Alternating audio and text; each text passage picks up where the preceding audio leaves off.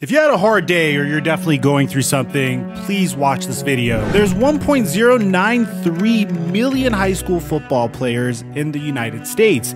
Out of that amount, 0.00075% of those high school players make it into the NFL. And that number dwindles even further if you happen to be a running back in the NFL. Chris Vaughn is a pro scout for the Dallas Cowboys. This year, there was one player he refused to scout, and that's his son, Deuce Vaughn. Deuce Vaughn is a running back that's 5 feet and 5 inches tall. The average running back at minimum needs to be 5'10". Look at the emotional reaction to the father and son upon the realization of a lifelong dream.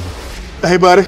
How's it going? Hey, it's going good. This is Dad. My phone wasn't working. Look at here, man. You want to come to work with me next week? I wouldn't mind that. Deuce, man, congratulations. One of the coolest things I've ever seen in football was your dad making that call.